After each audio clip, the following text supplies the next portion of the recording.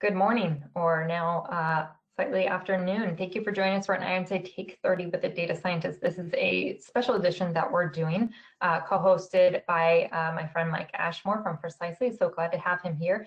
We're going to take an industry deep dive today into banking. So we'll be talking about where the banking industry is using advanced analytics and data science.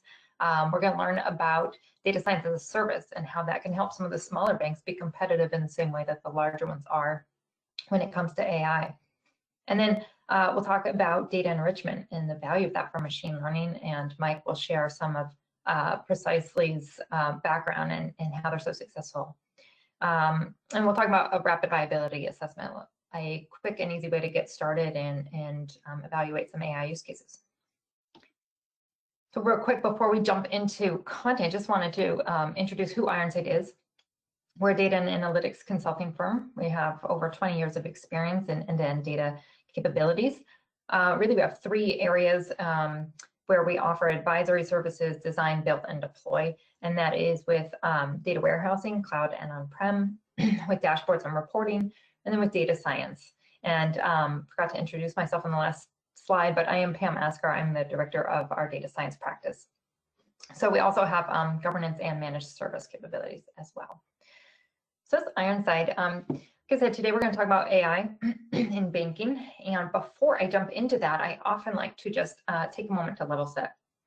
There's a lot of terminology out there. There's predictive analytics, machine learning, data science, AI, advanced analytics, data mining, right? And this gets to be a little bit of noise. And it's kind of like big data where we know what that means, but then we kind of don't know what it means. And we all probably have different definitions of what that means. And these terms tend to be the same way. And the reality is it doesn't really matter. So I don't want you listening to it and focusing on why I use machine learning one point and predictive analytics another, because I have a tendency to switch up what I use. The reality is, if we're talking about any of these terms, we are talking about roughly the same thing, right? We're talking about a move away from traditional business analytics. We're talking about using more sophisticated analytics to provide deeper insight. And so that's what's important. So I think we can say we're all kind of talking about the same thing with these terms. So we're doing this focus and spotlight on banking because it is one of the areas where AI adoption is growing the fastest. If you look at this survey here, this is from O'Reilly on AI adoption in the enterprise. And this question was asking about just what industry the respondents came from. And these respondents are across the board, everywhere from early AI adoption to implementing some of it, to actually being very mature and having a lot of assets out there. And so you see finance and banking there as number 2. It really is an area where people are aware of it, they're using it, or they're looking to use it, or they're on track to adopt it in their enterprise. And there's a lot of consensus that in banking, things need to change, right? That the things that made you competitive before are not the things that make you competitive in the future. And that's why there's this focus and this drive to AI adoption in banking, right? One of the reasons it's growing so much there is because it's data rich. And then you have millions of decisions being made every day on that data, right? And so that gives you the ability to perform what's called decision optimization, a great application of AI, right? You've got all this data, you can use that to drive all the millions of decisions. It leads to very lucrative application of AI. And so when I say that it's data rich and you have this ability and you have all these decisions, that means, if you look at this first bubble here, the use and monetization of data. That's why that's so important. It's listed as one of the things that will make bankers the leaders in the future. Banks who take advantage and they optimize and take advantage of the data that they have there. It's a very valuable asset. Second is mass personalization. Customers are demanding more personalization. We want what we want right in front of us, offered when we're ready to accept it, right? And the ability to offer something customized and personalized in mass form seems impossible. That's where machine learning and AI, again, is very good. And then that can also lead to those personalized interactions that can expedite processes like applications and customers just looking for information. So this is kind of the future of banking, right? Monetize your data, look to mass personalization, look to have AI-led applications that expedite interactions and processes with customers, right? And so that's what's driving the banking industry towards machine learning and AI.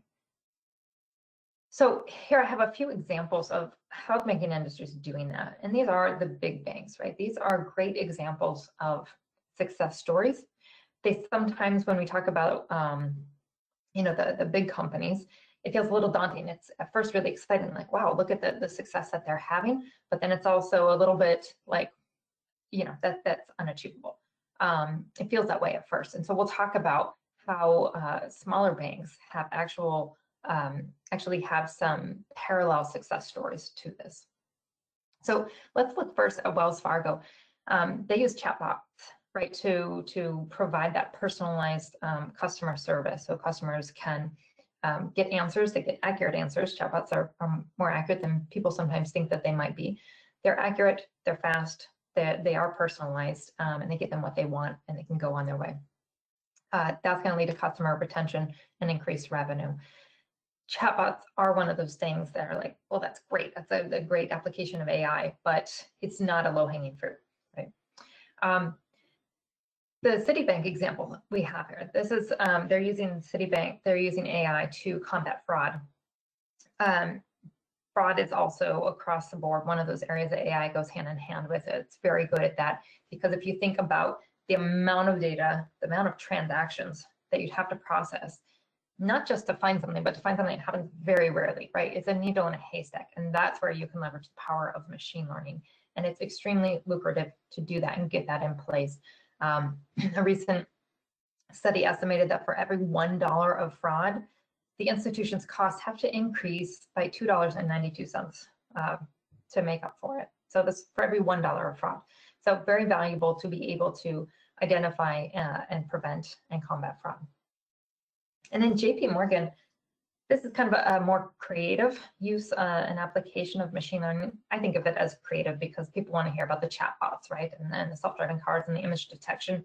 This is a little bit more maybe boring, because what they're doing is just using it to classify documentation, right? And report on it, which is kind of, the background, the back end kind of stuff. But it's actually extremely lucrative if you think about the ability to train an algorithm to identify a document, what the document is, the content in it, is there any risk in it that should be flagged, where to store it, when to bring it up, and how to use it. That drastically reduces costs, reduces time and effort, and leads to faster approvals and better governance. So 3 successful and really valuable use cases that we see from the big banks. Again, though, for smaller banks and mid-sized companies, it's a little bit daunting. How do I even get started? I can't compete in that way. These companies have teams of data scientists. They have ML ops teams. They have all the technology, all the machine learning technology that's out there, right? But we see that smaller banks are able to compete in the same way. And I'll tell you a little bit about how. But first, let's look at some of their success stories that are parallel. There's a small community bank in Arkansas that also wanted to provide personalized service, not necessarily a chatbot. But what they did was they used machine learning to identify which prospects were most suitable for certain products. Because when you want to offer a product or deliver a marketing campaign, you can deliver it to the entire market, right? Or you can identify and target who actually wants this product and who wants it right now, put it in front of them right there, and you'll have more likely success. They actually had an 89% acceptance rate, which is quite astonishing. This example from a mid-sized bank was able to lower risk and reduce cost by using AI, again, to combat fraud. So they looked to prevent ransomware. And they said, if you don't have something like this implemented, you probably should, was a quote from them. Significant savings just by being able to prevent some ransomware attacks. And this last one here, kind of similar to the document processing and classification. They use AI to monitor and manage their community development financial institution status, right? So they, to be compliant, need to have 60% of their mortgages offered to low-income individuals or people buying homes in low-income areas. So by using AI for this, they were able to offer 30% more mortgages to low-income individuals compared to the prior year. So use it to keep themselves compliant. So great applications, kind of parallel to what the big banks are doing. But how are they doing this? Because these smaller banks are not going out and, again, hiring a team of data scientists and investing in all the technology and throwing resources at it, right? What they're doing is actually looking for partners who can help them get over some of the challenges. So these are the challenges, and this, again, is not specific to banking, but across the board. These are the top challenges that organizations cite for that are holding them back from further AI adoption. What this comes down to is people, data, and infrastructure, right? And the top two, I always find it interesting that they're not actually technical, just not understanding the need for AI and not understanding what the use cases are. And I would say those go hand in hand, because if you don't understand the value, you don't know what the use cases are, you don't know how to extract that. And lacking skilled people, right? You don't have the data scientists, lack of data or data quality issues, lack of technology. So these are things that all organizations face as they move into AI adoption, and smaller and mid-sized companies really struggle to be able to invest what they need to overcome these hurdles. So as I said, what they're doing is turning to partners. You may not have the technology and the people and the expertise, but your partners do. And Ironside is actually one of those partners that can offer data science as a service. And so I'll tell you a little bit about how we do it, right? So we do have a team of data scientists, data engineers, solution architects, experienced designers, and that you don't have to hire full-time perpetually, but right, you pay for what you use. We have the tech stack and we have the expertise to help you through this. And so essentially that's what data science as a service is. It's the lease option. So we can deliver that expertise for you so that you can compete in the same way and have those same success stories. How we deliver this is in progressive modules, because this is all about de-risking the process for you and protecting your investment, right? So we take it a step at a time. You can engage in a use case discovery session where we extract, what are all the use cases that are right for you to help you solve your business problems today, and catalog those and identify which data you need for them. Rapid viability assessment. This is a 2 or 3 week engagement to take a use case and dig into it. Say, okay, here's the data we have. Let's profile the quality, the quantity. Let's see if there's signal in there. Let's see if this is even worth moving into machine learning. And then you can build the machine learning algorithm, right? That's kind of the key point in that module too, that middle module. After you've built that and trained it and fed it all the data and tuned hyperparameters, right, you have an algorithm. If that's really showing to have the accuracy that you need, you can move into AI implementation, which is really where you put it into the business. So now maybe it's automating decisions, maybe it's providing risk scores, maybe it's batch scoring about prospects and who you should send certain offers to, right? It's now implemented and driving business decisions every day. And then there's performance monitoring, right? We'll keep an eye on that model, make sure it's not drifting in its accuracy, make sure there's no changes to its performance. Now our clients find this valuable to kind of offload this to us, to work hand in hand to deliver these AI success stories, right? Sometimes as they move through the process, they realize this is actually proving out very valuable and they're able to invest them themselves. So we keep this very transparent, transportable, the IP is yours, so that we can shift it over to our clients. Because again, the goal is not to black box anything, it's to de-risk your AI adoption and your AI success story, right? And to get you there. So that's how we deliver data science as a service and help kind of the smaller and mid-sized companies compete in the same way and have those AI success stories without having to have the whole data science team like the big ones do. Now we talked about how we solve the people issue and how we solve the technology issue. What we haven't talked about is how we solve the data issue. And with smaller companies, what I hear very frequently is we don't have big data, so we're not ready for AI. Or our data's a mess. We're about 2 years away from being ready for advanced analytics, so we can't do it. And both of those are myths, and we can debunk them and discover if your data is actually ready for machine learning. And most of the time, I think people overestimate their data problems. So if we look at this icon in the middle, and we think about this as a flat file, for example, where each row is a customer, and each column is maybe information about that customer or their transactions or their products that they have in your service, right? So when we talk about needing more data, right, and do we have enough data to do this, there's two dimensions here we can look at.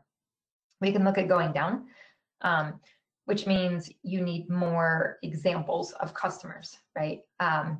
And you do. You can't build a machine learning algorithm with 3 or 10 or maybe 100, but you may not need 1 million, right? You get to a certain point where more and more and more examples are not going to help you build more accurate models. It's not going to improve the performance at all, right? You need enough examples so you can detect the signal. But at some point, it flattens out, and it flattens out much earlier than I think most people think it is, right? You can't just throw another 1 million at it and expect your model to be more accurate. But there is the other dimension here, right? Adding more data elements. This is where we get the biggest bang for the buck with data. I don't necessarily need more counts of the same things. I need new information to add to this, because when you're teaching and training a machine learning algorithm, it's like teaching someone a new topic. If you only give them this much content, they're going to learn this much content. If you give them more information and more books and more exposure, they can really become experts on it. And that's what we want. We want our machine learning models to be experts. We want them to understand where our customers are in life, and that their home is aging and they're ready for a loan, or that their kids are going to college and they need to look at loans for school. We want to know what drives their decisions. We want to be able to provide services and products to them at the point in their life when they're ready for them. So you can add more and more information. That's where external and third-party data can come in and be very valuable. So we've partnered with Precisely. We worked with them for a while for several reasons. One, they really are the global leader in data integrity, right? So they've really mastered the cleaning and verifying of data. They have products and tools that help with that enrichment process, right? Joining data sets to addresses. And they have an extensive catalog of data. So I put a few here on the left side that I work with quite frequently. We've got demographics data. We've got points of interest, boundaries, crime index, property attributes. You can think about how adding any of those to the data that you already have on your customers could give you more information, and therefore give it any kind of machine learning model more information, and thus make it more accurate. So this is just a screenshot of some of the data, and I just want to give a couple examples. So one of the things that I use very frequently is the demographics. So you can get that down to the level of income levels and age distributions and things like that. Oh, sorry. But you can also get this this cameo, this segmentation. So the little blocks in there, if you scroll in, it gets pretty precise down to the block, tells you that segment of population. And if you see on the left side where it says Cameo USA, the designation, that segment, if I was hovering over one of those tiny little dots, the segment is called Prosperous Families, Urban Movers and Shakers, right? And so I could go and look that up and say, what does that mean? Who are those people that live in that little area? Are those people that are going to be my customers, right? And then you can find them elsewhere. So that's really helpful in understanding the distribution, the neighborhoods. The other thing over there is points of interest. So I've clicked on restaurants, I think, so you can see all the purple dots where restaurants are. So think about, where do I want to put branches, and where are my customers living, and do they have access to our services? So just in thinking of the context of data enrichment, I wanted to go back to a couple of those some of those use cases. So we've talked about personalized marketing and offering an offer not just to the entire market, but targeting it to who wants it right now. And so if you think about maybe sending offers for home improvement loans to customers and prospects, you want to know who's most likely to be ready for a home improvement loan right now. My roof is not the greatest, and the paint's peeling on my house, and that might be appealing to me right now, right? How would you know that? Well, if you think about the data that I just talked about and showed you, if we had property attributes of our customers' homes, we understood the age of the home, the age of the roof, condition of the roof, does it have a pool? All these different attributes that can help us differentiate when somebody's kind of getting to that point where their home needs improvement. And if we think about the neighborhoods and the demographic area, this is very common in the Boston area where you have very old buildings and homes, right? But every 10 or 20 years, it's like one area becomes the hotspot for young families to move into, or the up and coming neighborhoods where you take those old homes and everybody flips them or does home renovations and improves them, right? So find those areas, and your customers that are in those areas surrounded by that, and those are probably going to be good targets for those. So again, machine learning can help with that, but the external data that you don't have in your transactional database can be very powerful to help you kind of link those together and identify your customers and be able to provide what they're looking for at the time they're looking for it. And another very common application of location intelligence data would be site selection, right? So you can do this without even machine learning, sometimes just looking at, what's where and do I want to be in this kind of neighborhood or this kind of neighborhood? But machine learning can also optimize that. So bringing the two together can be a fantastic way to make sure that you're putting branches in areas that optimize distance to the communities that you serve, distance to customers with the highest lifetime value, not cannibalizing another branch's business, for example. You can bring in data on school boundaries, demographics, points of interest, the neighborhood boundaries. So again, another fantastic application of location intelligence and enhancing machine learning. And just to put this in some context too, these are not exactly banking examples, but just to give some specific figures on the enhancement with location data. On the left here, this example was to predict damage to utility lines at dig sites. So machine learning was able to accurately detect where damage was likely to happen. But then when you added information like the property attributes and the zoning, it improved it by 25% more. So they were able to find 25% more of those damages with that extra data. That's significant savings and reduced risk. And on the left, very similar, 27% improvement in the ability of machine learning to find high loss claims when you added information about the claimants and the area that the incident occurred in. And I wanted to also point out that it's valuable to add the data in and get more accurate predictions, of course. But you can also then identify what are the drivers of the model, which features that we put in are having the biggest impact. And when you're working with someone like Precisely that has a vast amount of data, this is a great way to isolate down to what do I actually want to invest in when it comes to data? What do I want to store and govern and update, right? So you can limit that and just utilize what's really going to help boost your model and get you the ROI that you're looking for. And so from here, I want to turn this over to Mike to tell us a little bit more about Precisely. Thanks, Pam, and hello, everyone. Yeah, I'm Mike Ashmore, and I am from Precisely. And that's a brand that you may not have heard of before. We are a new brand. In fact, we rebranded our company 12 months ago, and we're the coming together of a number of large companies in the data space, the data integration space, the data quality space, and the data enrichment space. And one of our particular specialities that's very distinguishing is our understanding of location intelligence. So that's data and the tools associated with data where location is important. And that really is very informative because people live places and things happen in places and money is spent in places, and understanding the place and the context of the place delivers that additional insight through enrichment that is otherwise unavailable.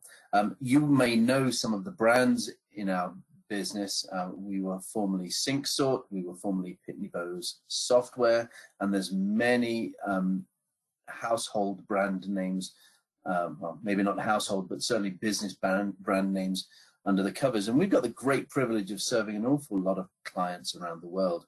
My particular role with the company is that I run everything to do with addressing.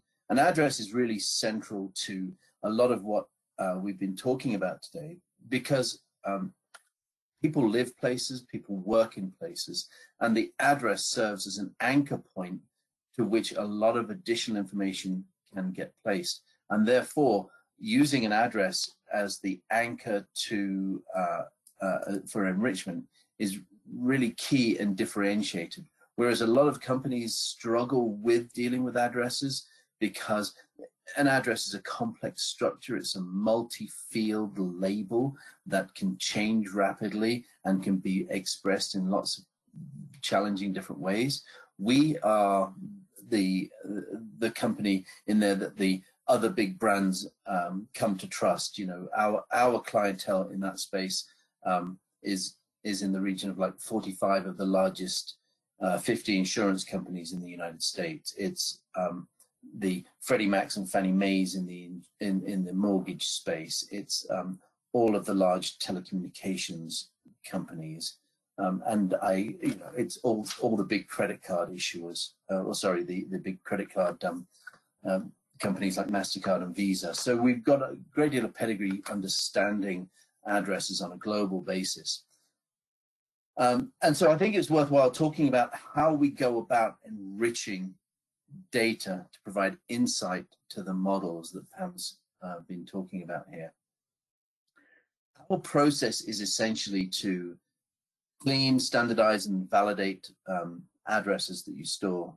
One of the key things there is about how do you take that inconsistently expressed address information, the misfielded information, poorly spelt information in the address lines that may have changed over time as street names change, and there's a surprisingly large number of street name changes, and get that so that we're able to know what we're talking about. Our process, once we've cleaned it, is to add additional information. We really add two things to take an address and operationalize it in people's business, getting it ready for enrichment. That first step is to geocode it. So we're putting a latitude and longitude. And remember, I just said that one of the key things here is adding location, because location delivers a great deal of insight. So we add the location. The other thing we do is add a unique identifier. We call it the precisely ID. This ID is unique for every address at the lowest level. So every unit in every apartment block, every business unit will have its own unique identifier. It's persistent, meaning that from version to version of our product, it stays the same. It's also persistent in that when the address changes, and please note that I say when, not if. When an address changes, the zip code changes or the street name changes, we even see house number changes. When things change, but it's meant to be the same thing, we keep it the same from when that change happens. And so that delivers a great deal of integrity to the enrichment process and the data. And by the way, many of you on this call may already be using some of the tools that produce this precisely ID today in different parts of your business. We use that precisely ID then to enrich, as we call it, our data with our reference data. And Pam's already alluded to some of the reference data we've got available, and I'll talk about that in a little bit more detail in a moment. But we're using that precisely ID to join with data that we've got in the portfolio that's already got a precisely ID on it. Now, we allow our customers also, we provide the ability for our customers to also use that precisely ID to connect the address to lots of different pieces of information. But many other people also just use the locational component to connect. So they're doing location-based analysis on the data to say, okay, I'm going to inherit this. Like a good example there might be to measure the distance that a house may be from the coastline, because we find that houses within 10 miles of a sea coast require more maintenance than houses that are further away. And so that might be an indicator and a useful capability within the using location analysis as a data preparation tool that then goes into your machine learning model. So let me talk for a second about some of the data that we've got available. Pam did talk about some examples, I know, and trust me, going into this detail would be another hour-long presentation, so I'm not going to consume you with all of that. Let me just say that at the center of all of these data products is the Precisely ID, because we're able to connect an address that you're storing with all of these different types of data. So right at the top, I put consumer insights data, and here's a small selection of what we brand consumer insights. We're talking about people's purchasing power, their lifestyles, their shopping habits, and so on. We then got a lot of property data. So this is what the mortgage industry and the telecommunications industry and like to focus on in the insurance industry, because it's very property centric. We've then got a large focus on demographic data, and Pam's already talked about some of the demographic insights that we're able to draw out. There's also a need for boundary-based data, and I guarantee everyone on this call will have been impacted by our boundaries and the use of those boundaries. Everything from when you're looking in Zillow, and Zillow knows what neighborhood you're in, or to Twitter happen to knowing whereabouts you are, so that they can send you location-centric tweets. That's our data behind the scenes driving that. Another area of interest could be to understand businesses, either the individual attributes of all kinds of businesses, or getting in specific businesses where retail areas happening, and this impacts people's loans. It impacts the risk of doing certain business. We've got an enormous number of clients that actually focus on understanding if there are high-risk businesses right next to homes that are looking for, and I love the idea of a loan, understanding how much you're going to loan someone when they're actually next to a business that's rather toxic.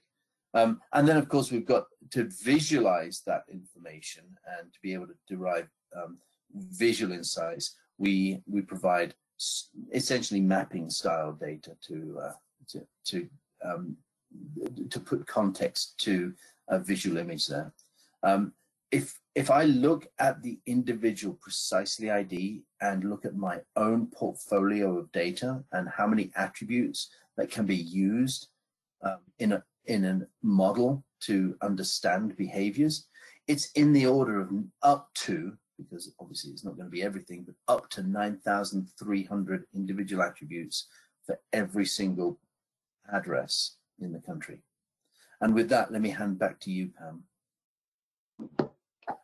Thank you, Mike. Yeah, really, really powerful to see how much data is there, and it's been really fun for me to bring it in and enrich all these different data sets. And you mentioned businesses, and small business loans is another area that would be ripe for that too, and that personalized offering. So I'm going to go into summarizing some things and then also answering some questions in a little bit. So please, if you have questions while I deliver the next couple of slides, you can chat them. You can just type them up in the chat window, and then we'll get to that and spend a little time answering your questions that you may have on AI and banking or data enrichment or anything else you'd want to chat about. Happy to. So one thing I wanted to get back to our data science as a service offering and just put this up here about the rapid viability assessment, a little more information about it and how you can get a hold of us if you wanted to learn more. So as I said, it's a 2 to 3 week assessment, right? And it's when we take one specific use case and really dig into it and make sure that it's viable and see what's the potential that you could get out of this. This is especially valuable for organizations that are really new to AI and haven't tested the waters yet, or ones that really don't have the ability to invest really heavily long term, right? So a small package to take that use case, profile the data first of all, right? So we have a profiler that can just spit out a dashboard about the data quality and its quantity. And then we look a little more closely and make it very specific to the use case. Let's look at the target, which is usually what you're trying to predict. Is this person going to accept a campaign offer? Is this location right for a new branch? Is this, account fraudulent, or is this activity fraudulent? We see. So you want to identify, can we capture that thing that we want to predict? Is it there? Is it there in enough quantity? What does it look like? So visualize that and profile it. And then pull out some key features and make sure that there's some signal in there. Do you have the data points in there that could help you predict that? And at the same time, in some cases, we can also use this this small package to evaluate some of that third-party data and to identify, you have this data, it's got some signal, but it's missing some information that could be really helpful to predict this case. And so, here's some precisely data that could help. And so we can start to look at what would be the potential ROI of enriching this with precisely data. Ultimately, what we want to do is build a machine learning model with just your data, and then build one with the precisely data added, and look at those metrics. Like when I showed 25% more damage is detected, that's what you want to know. If I add this data in, how much more lift am I going to get, and what does that actually result in terms of dollars, right? And so where does that get me? And so this is a small package that can get us started on that, understanding if the use case is viable, understanding if third-party data is worth looking at, and considering enriching. So if you're interested in learning more about that, there's the Here to Help at Ironside Group at the bottom, or where you went to register for this. You can find more information about how to set up a meeting, and we can chat about that. So taking a step back for a minute, we've talked about a lot of things. We've talked about how machine learning and AI is being adopted everywhere in banking right now. Banking is very data rich. It's very transaction and decision rich. So that makes it a great opportunity for machine learning to be valuable.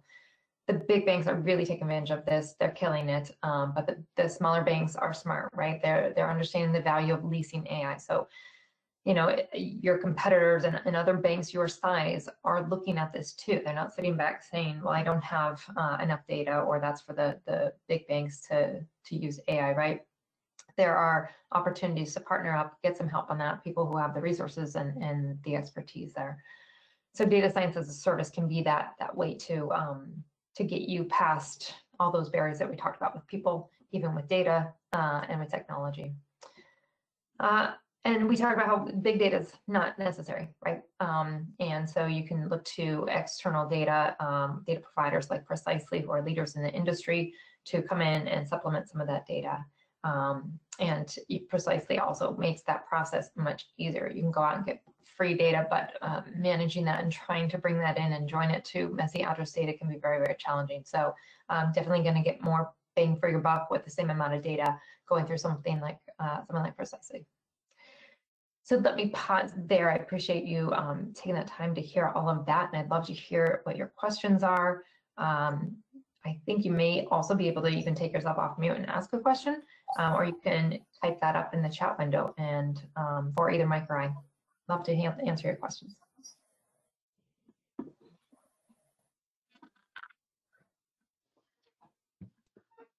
Pam, we do have a couple questions, and then we did have a couple questions at an earlier session that we can carry over as well. So the first one I'm going to ask is sort of that carryover question, and this one will be for Mike. Mike, how well are you typically able to match our bank's data with the Precisely data? Yeah, that's a great question. So the key to that is, well, there's two parts to that question. The first part is, how well do we match the addresses that are stored at the bank with our product, our reference data, and be able to assign that unique ID to it? And the answer obviously depends on the quality of the data that is stored at the bank, and we see a complete range. When we're working with pristine data, it's well above 99%. And so companies that are using some form of automated address entry where clients are selecting their address from a type ahead service, which of course we also provide, then it's usually 99+%. I've seen it also in the 85 to 90% range, when what we start doing is we're seeing very old data addresses that have been poorly fielded, lots of spelling mistakes, hand typed essentially data, and what you get there is garbage, and also addresses that no longer exist. So there's a lot of gonaways that exist there. So it's obviously a range that we're seeing, but primarily, if I were to give the average, we're talking about 94, 95%. If I look at an average across my business. And by the way, match rate at that particular part, because I run everything addressing, match rate there is critical to us, and so that's why I actually know those numbers.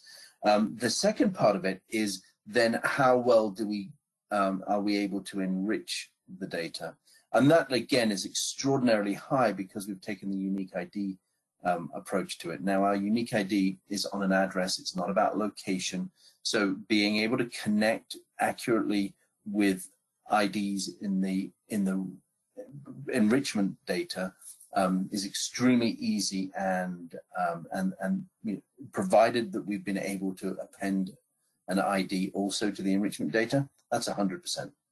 So the question becomes on what's the process to enrich to put the ID on the enrichment data, and that becomes a question of what kind of enrichment data is it.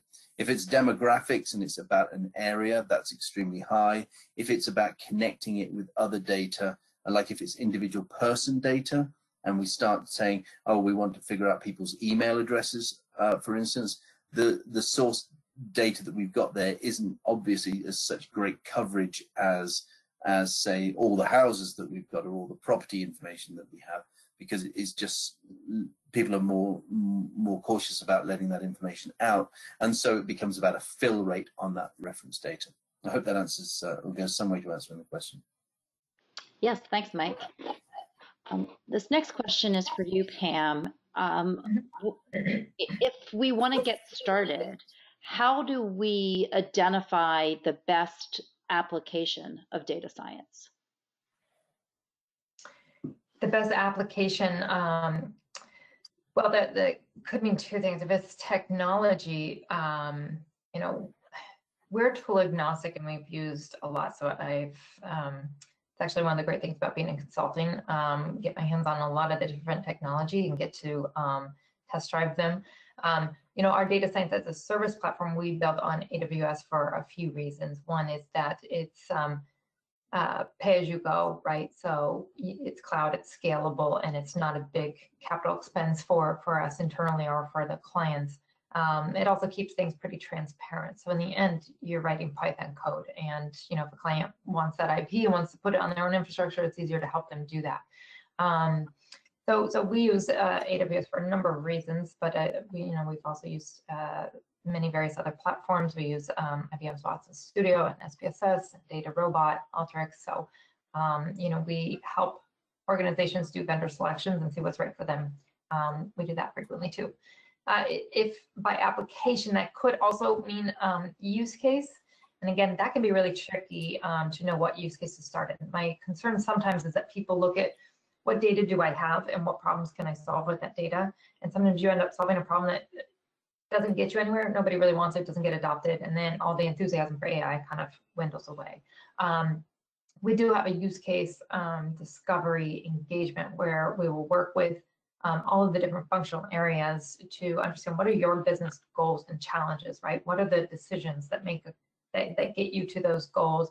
What information do you need? You know, and if we were to build a model, what data do we need? And that's where we finally get to what data do you have and where can we get something else to supplement it if necessary, right? And so that gets you to use cases that are prioritized both on their business value and on the data that can support them and making them actually viable. So, so you want to think about both, not just solving problems that you happen to have data to solve. Hopefully that answers that. I wasn't sure by application. It's probably the technology side.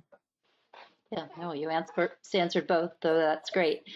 The next question is, what if our data is not in a centralized data warehouse? Can we still get started?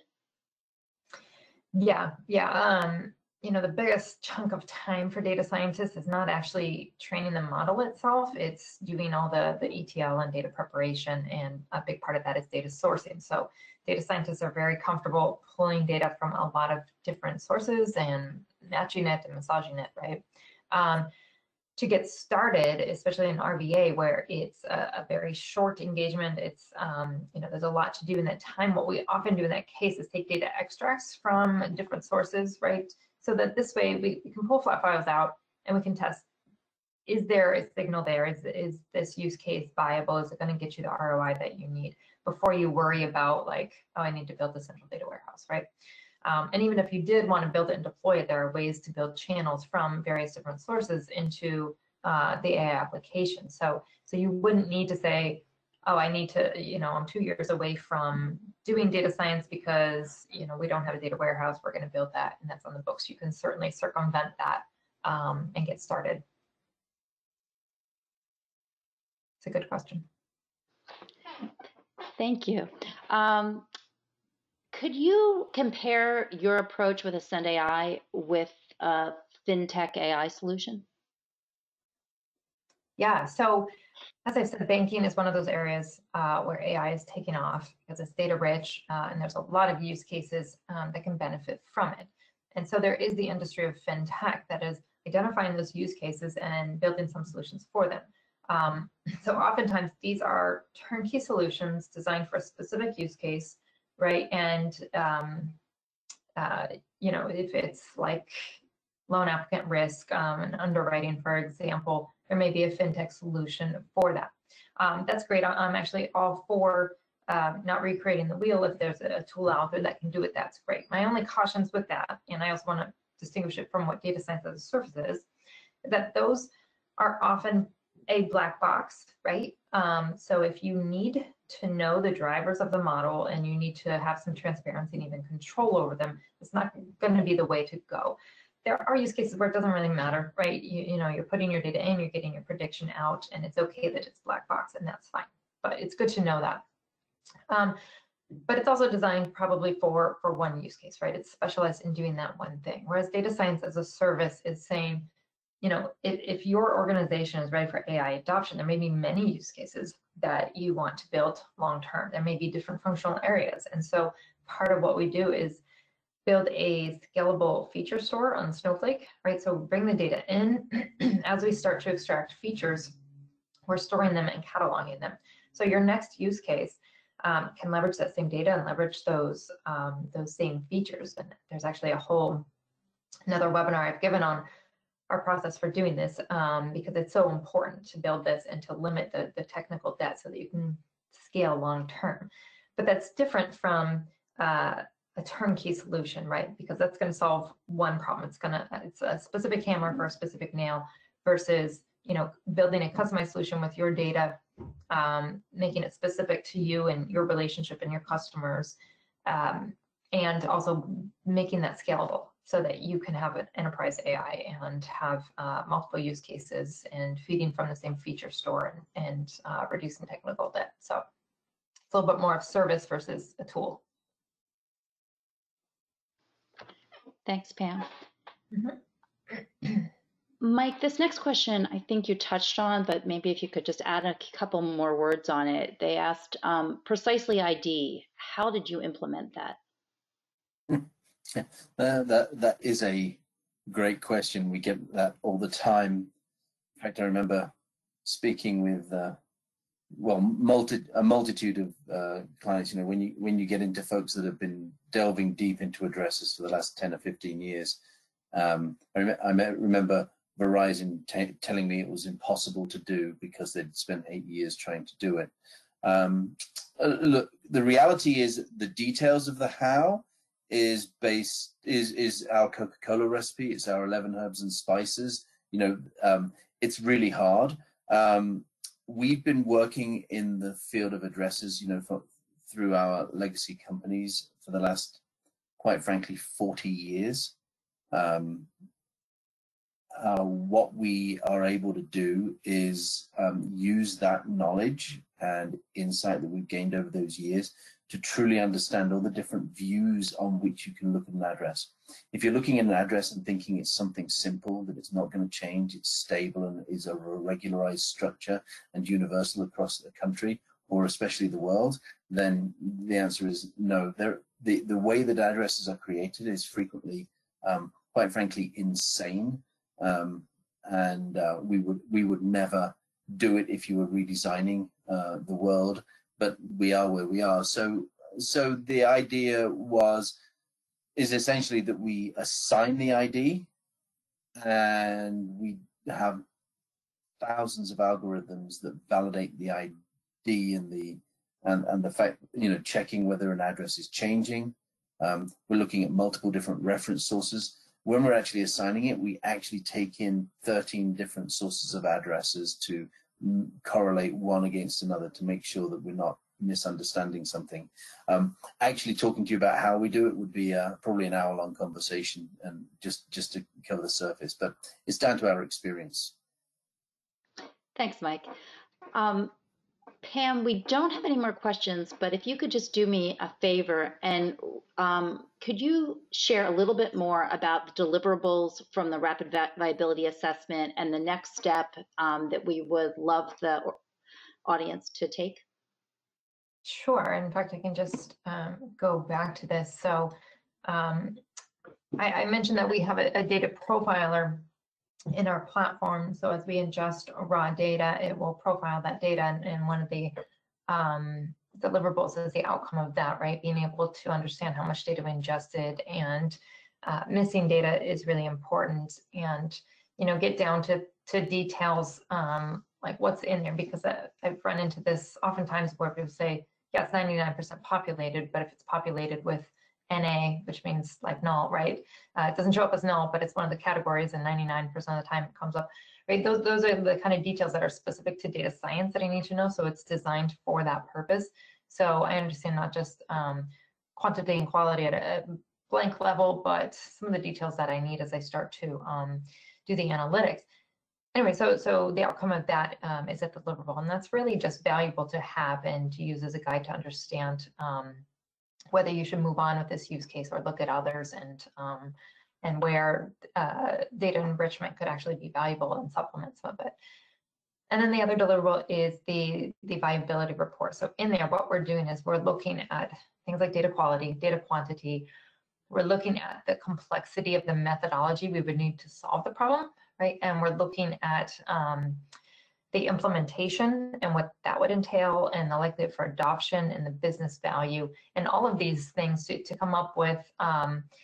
And the important one I forgot was, is there signal in the noise, right? Because it all comes down to the data could be really good, but if it's not related to what you're trying to predict, it's not going to help you, right? So that's another thing that we want to look at. So coming out of all that, we're really making a recommendation to move forward and begin the machine learning phase, or to move to another use case. And we really want clients to understand that moving away is not always a failure. Sometimes there's things that come out of it, like maybe you do need to do some data governance and data cleanup, but you just move to the next use case, right? And all you've invested is this 3 weeks, right? You haven't said, oh, we're going to build a whole center of excellence for data science, and then you built a use case and it was a failure because it didn't work out, right?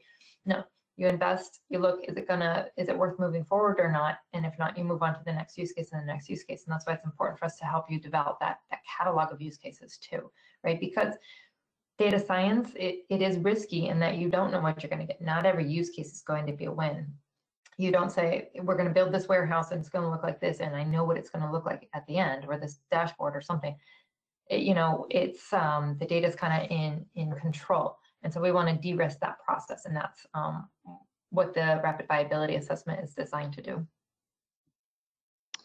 Terrific. And I know that we're going to reach out to everyone that's attended and offer a 30-minute call with you, Pam, to sort of talk through their situation and to see if Ascend AI and the rapid viability assessment and enriching it with precisely data is something that could help their organization.